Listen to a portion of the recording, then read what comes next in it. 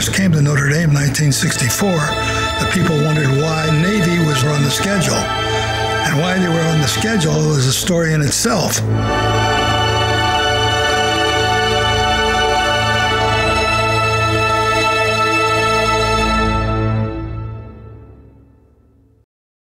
The real ties that bind between Notre Dame and Navy occurred during World War II.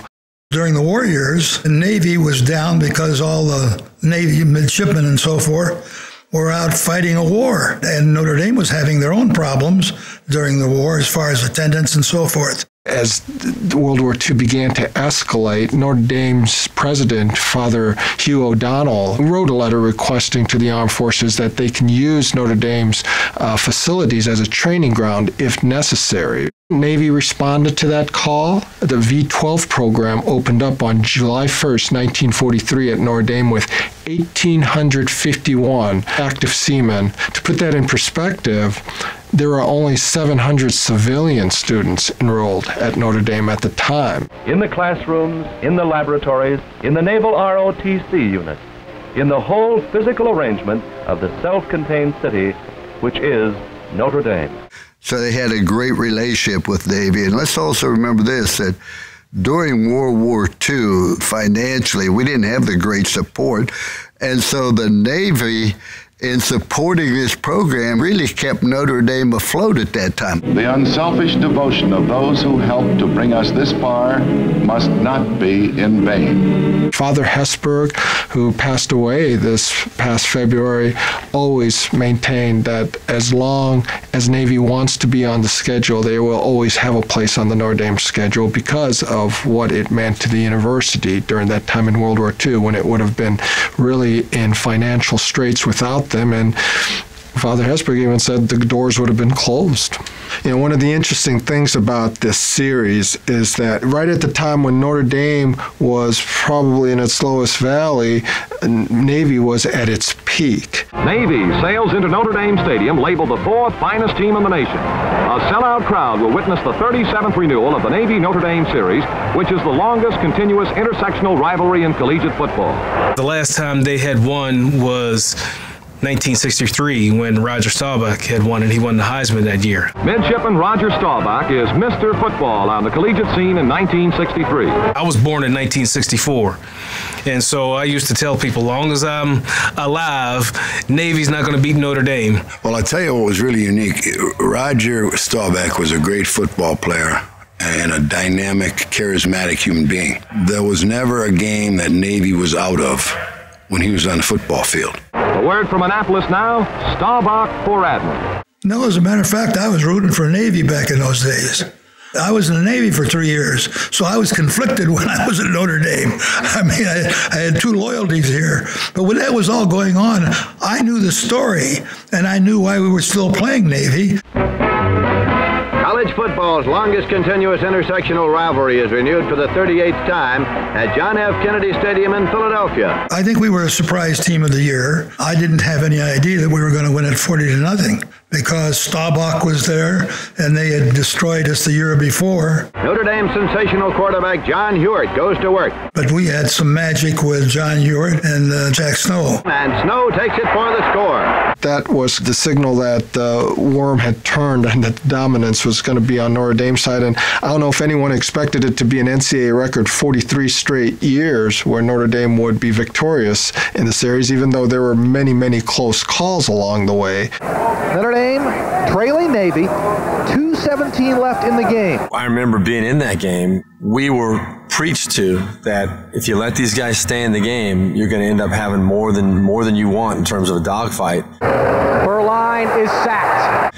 And as that game went along, all those things come into play. You know, you start pressing a little bit more because you say, we cannot lose to these guys. We cannot end the streak. Berline going deep, and it is complete. That is Tim Brown. You know, going into the game that physically you're going to be able to move them around probably a little better than you are other teams that you play. But you also know that this is going to be the most disciplined team that you're going to play all year. Happy bunch of midshipmen. I do remember making one great catch in that game. You know, it's a shoestring catch over the middle. Berline to throw again. Over the middle, complete to Brown. all those games we played were very, very tough football games, no doubt about it, man. But we always loved it because we knew the challenge was going to be, it was like that mental tune-up you needed to be able to lock in and to be able to go out and play against other teams, man. When you play against Navy, you knew this was your challenge. And Carney's on there to try a 44-yard field goal. The kick is up, and it is good! I'm very, very happy that I was not associated with the first loss in that streak, though. Those guys just played above and beyond. And it's like our wounded warriors. Those guys just never give up. They keep fighting. The military, it's in their bones. It's in their culture. It's in their heart and their soul and their mind. They just keep fighting. And they never quit. So now Navy has one more opportunity. We're playing one of our last home games here against the Naval Academy, and we're up. The only result can be, it's got to be in the end zone. Everything is feeling pretty good. You know, I'm starting to unstrap my chin strap, starting to celebrate. We're going to another bowl game automatically. And we have a couple young guys in the secondary. As they threw up their Hail Mary, they landed at about the 40. And they decided they want to get an interception. Well, the two run into each other almost like a cartoon, and the ball comes up in the middle of the air. Lo and behold, the Navy guy is still running down for the Hail Mary. He catches the ball and takes off running. Luckily, I had a little speed on my side, and I caught the guy and pushed him out at the 1-yard line. Oh, my goodness! At the 1-yard line, Alan Rossum there for Notre Dame. The game is over. You know, the first thing I did after that play was got on the two guys who were trying to get an interception. So I didn't really celebrate. I just kind of like, yo, what are you doing? Like, just knock the ball down, man. You know what? There was no pressure to keep that streak going when I was here because at that time we were much superior athletically than Navy was, and we had been for a very, very long time. But you know, as a fan and moving on after I left here, I saw that gap keep closing and closing and closing. 2003, we were playing against them, and we literally won on the last kick of the game when the whistle blew. It's on the way. Put down. The kick is up. It wobbles, and it is good! And for the 40th consecutive year, Notre Dame has beaten Navy. You just got to be prepared mentally to play against a tough team like that, and if you're not, then you'll get beat. The Navy players fought their hearts out, trying to break that 40 years of frustration. The streak added an element of pressure. Nobody wants to be on a team that ends the 43-year streak of victories. It was talked about. It was always talked about that, you know, we had this streak going and you didn't want to be that team that broke the streak. It's a streak. I mean, it's 40 years, man. You don't want to be the team to you know, break that streak. I was worried. I don't want to be the coach that breaks that, 43-game winning streak. That I felt greater pressure there than I did playing Michigan. You know, I know we can't beat Navy every year, but I just don't want it to be this year.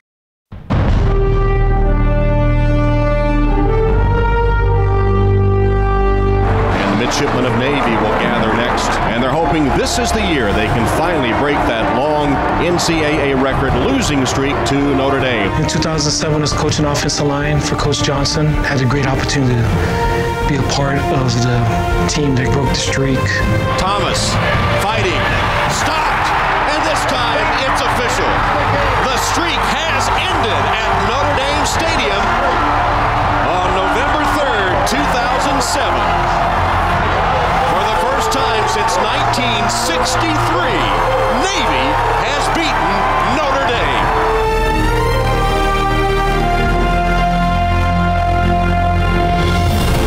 For us, it was a great accomplishment. Have it up there because they're hard to beat and it doesn't come too often. So, you know, we had to relish that one time we did beat them in 2007. You know, was really happy for our team, our players, and I think just a big part of that picture just shows the jubilation of years of trying to get over the hump. You know, our guys, this is it for them. You know, that's the feather in their cap, so to speak. The NFL dreams pretty much are over after their playing careers. And so to have an opportunity to beat a storied program like that was something I'm sure they'll never forget.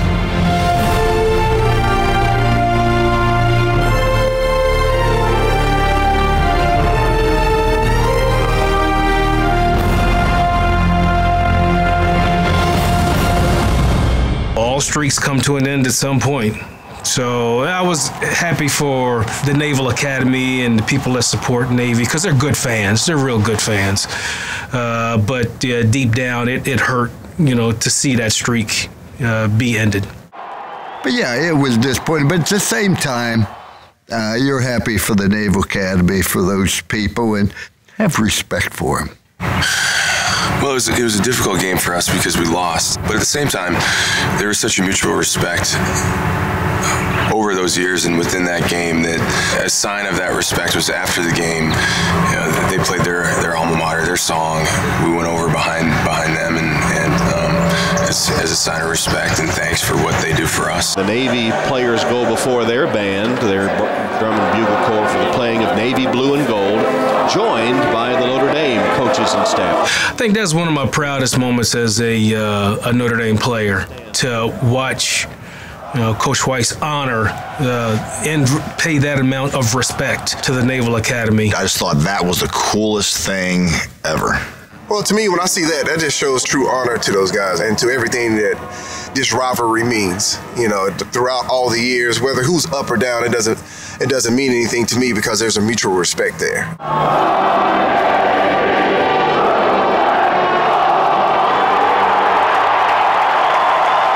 Navy was the only team that we did that for. And it always put things into perspective of what really matters and who we owe a lot to. Was our little way of saying thank you. For us, that's a sign of sportsmanship, not only for us individually and us as a team, but as a university. And now the Navy players accompany the Notre Dame players in front of the student section of Notre Dame as the Notre Dame band will play the Notre Dame alma mater. And then they reciprocated, did the same thing for us. So there's a mutual respect that is real, and I feel fortunate to have been able to experience that down on the field.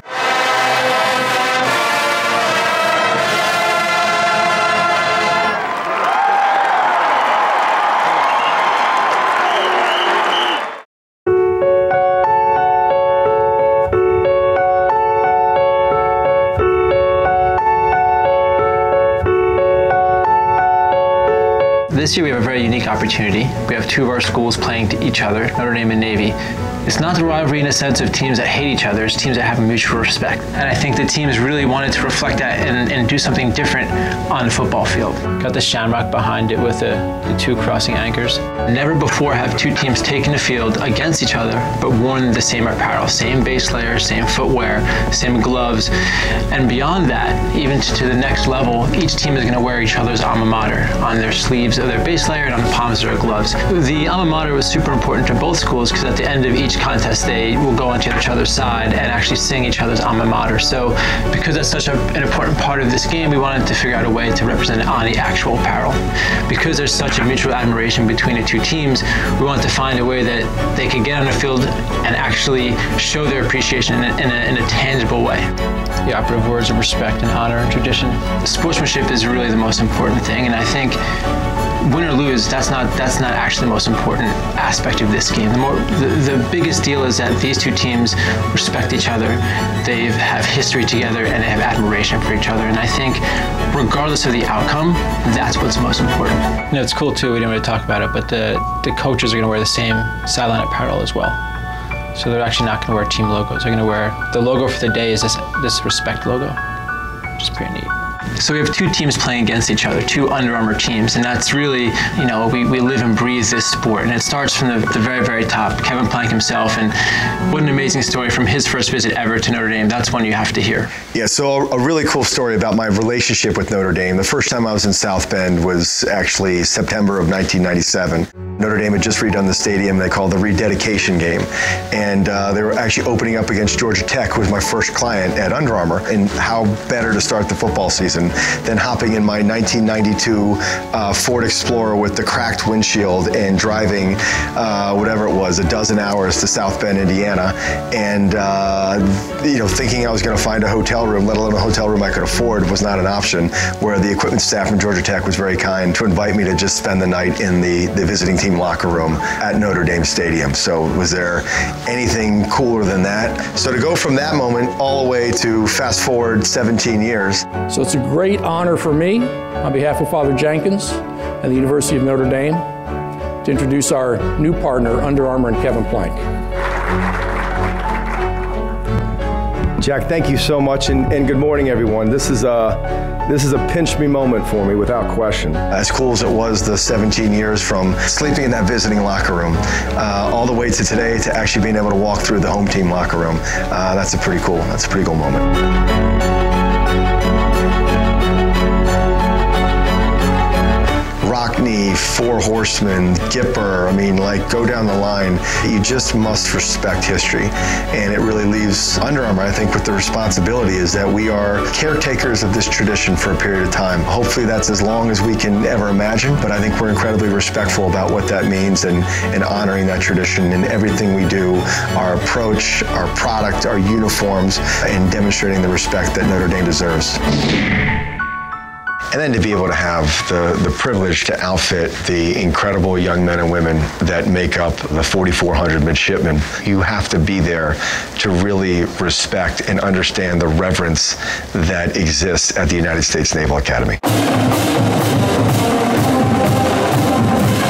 It is a huge honor being the proud provider of Navy athletics, of what it means to live in a place where, you know, a kid can come from nothing and start a company with pocket change and a couple credit cards, and today be sitting on a $3 billion company. Understanding that moment is that we appreciate the fact that we at Under Armour, we live under the blanket of protection that's provided by all of our armed forces and especially the Academy. And for us to not let them down by saying we're not going to fall down as Under Armour because we didn't do a good enough job with our company. Midshipmen, it is a big deal for us to be in your house today. You know, I keep my St. Christopher medal. It just says protect us, and so it's good to know that you've got the people at places like the Naval Academy that are working to fight for us, and it's good to know we have people at Notre Dame that are working to pray for us. So I don't know, somewhere along the line we'll be okay between the two of them.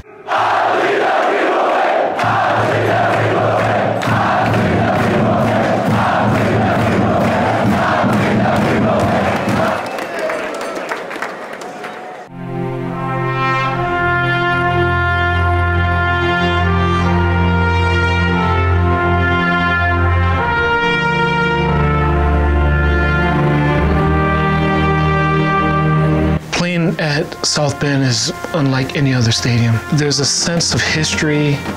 There's a sense of respect there. I still remember my first game in 1995.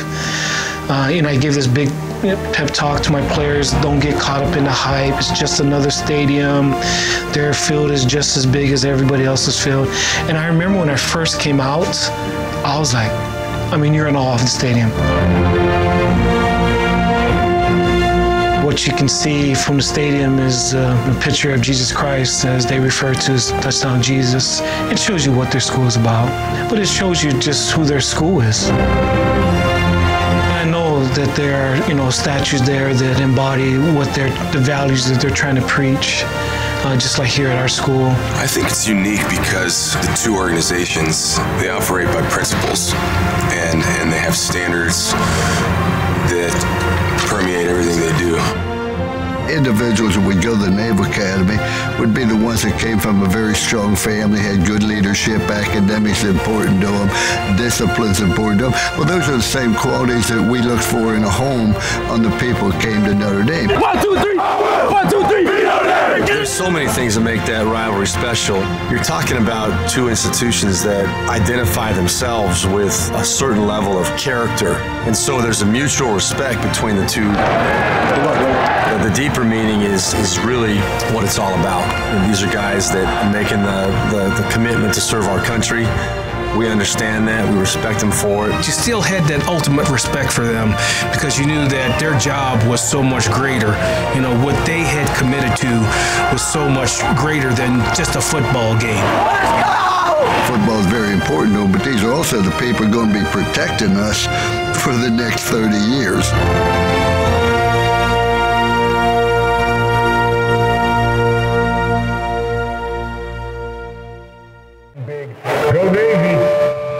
Yeah, personally, I have a lot of ties with Navy. My dad went there. Obviously, my uncle went there. My grandpa served in the Navy. So I have a really long family history of Naval Academy and naval service in general. I've been to Annapolis, the Naval Academy, and I love it there. So it's just cool to see how, although I went to Notre Dame, I still feel that connection, and to see how, we can go play this game competitively, but at the same time, when the game's over, go shake each other's hands, sing each other's fight songs, and, be on the same team. I'm really honored to be able to be a part of this tradition that's been going on for, however many years now. It's probably one of those great things in college football that we have that relationship, and I think it's not just on the football field. I think it has to do with the long-standing relationship that the university and the academy have, that has carried itself on to the playing field as well, and that respect is shown both on and off the field. Please welcome back to Notre Dame, Lou Holtz. We had a great relationship with Navy, and let's also remember this, that we had great respect for them. I think they had great respect for us at Notre Dame. And the history, we play Navy every year. Some people were saying, get them off the schedule.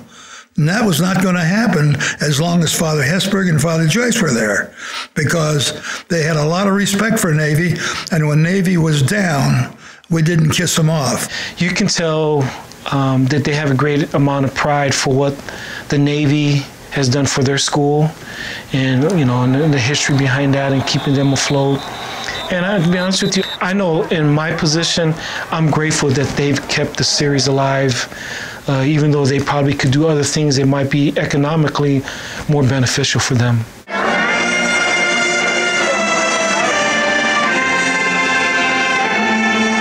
Division I sports is a big business.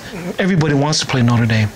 And so they could use this game and this one opportunity to do other things to help their program. But they've been true to their word as far as this game is important to them.